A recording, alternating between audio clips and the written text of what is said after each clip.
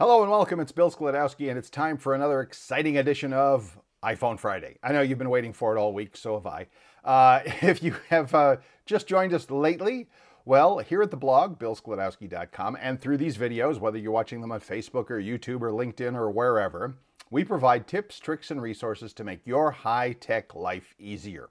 And every Friday, iPhone Friday, we give you a little something to help make using your iPhone all that much easier. So let's dig in. Oh, by the way, if you missed the last couple, we're also doing a What's New Wednesday series of videos where we've been talking about all the good stuff that Google offers when you get a Gmail account. You don't just get a great internet, email account. Of course, it's on the internet, Bill. You don't just get a great email account. You get a whole bunch of other free services with your Google account.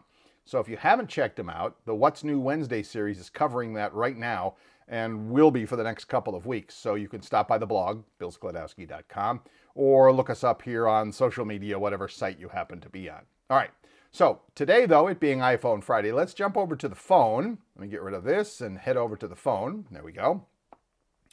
And I thought I might talk a little bit about contacts today.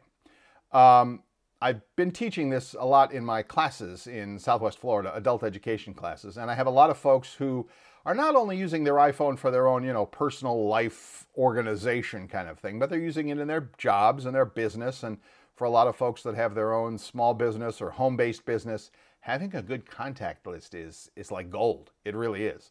And it helps you in a lot more ways of just, okay, here's a name and a phone number. So let's dig into that, shall we? All right. So on the phone, by the way, if you don't know where your contacts are, remember there's a couple of ways you can do it. You can simply put your finger somewhere on the phone that's not an app and pull straight down so that you get the search section here, and you can just type in contacts up at the top and start looking. I just happen to have mine up there in the upper left corner. But for me, of course, the easiest thing is just, hey Siri, open contacts. There you go. How easy is that, right?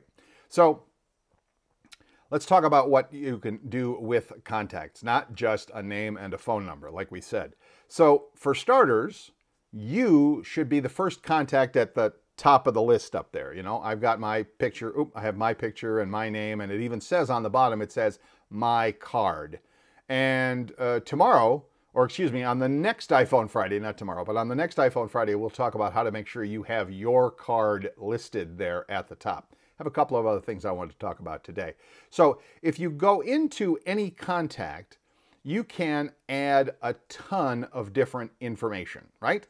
You can add in not only phone numbers are easy, but you can add in things like email addresses and websites and a home address and a work address and all kinds of other notes and things like that as well. Now on your card, you'll notice like on mine, it has the medical ID on the bottom as well. And that's another video for another day. But one of the things I did want to talk about was that list of blue buttons across the top of any contact card on an iPhone, right? Assuming that you have filled out all the good information on your contact card, you're going to get a lot of options in how you can connect with people and stay in touch with people and even do business with people using just the contact information that's in there. For example, on mine, because I have put all the phone numbers, all the email addresses, all the websites, all of everything, right? The first three buttons there are message, call, and video. Now, for message, obviously, well, maybe not so obviously, that's a text message, right? If I want to send a text message to somebody, all I have to do is find their contact, tap on text message, and then it's going to ask, all right, for this guy, for this Bill guy, we just happen to have a couple of different phone numbers and email addresses and things like that. So I can choose which one I want to send the message to.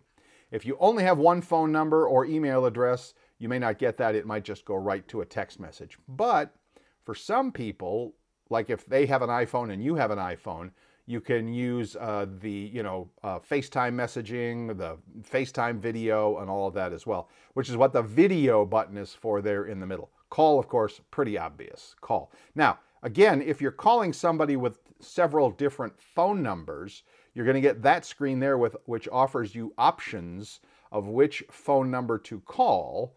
And if somebody has like a home, a work, a fax, an office, whatever, you may have multiple phone numbers there, and you can always choose the different phone numbers that you want to do.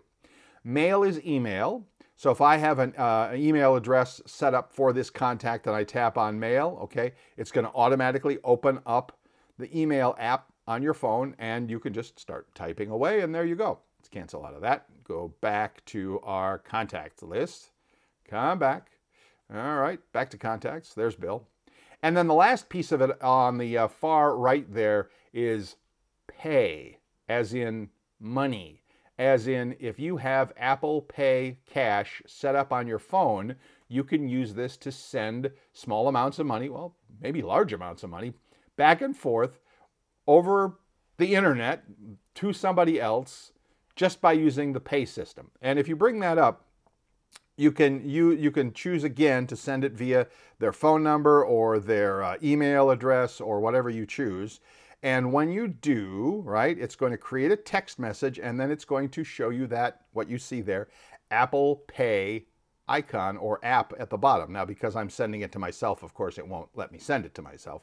But typically, you would have a space there where you could go in and choose a dollar amount, and it would send that dollar amount to the other person immediately and without any transaction fees. Without any transaction fees. Pretty interesting, right? So, you split the tab for lunch or whatever. I need to give you $5 or whatever. I can do it right there. Now, this works with the Apple Pay Cash system. More on that later on, but just know that it's there and it's available for you. So once you have all that contact stuff, you could do a lot with it. Now, if you also have addresses set up in there for either home or work or both, also super helpful for yourself and other people as well when you're trying to find people. I have my clients for my computer work set up in there in Southwest Florida, so that when I need to get to somebody, I can just find their contact information, just literally tap on the map, and it will open up the Maps app and show me how to get there, right? So then you can just tap on directions and off I go, right? It shows me.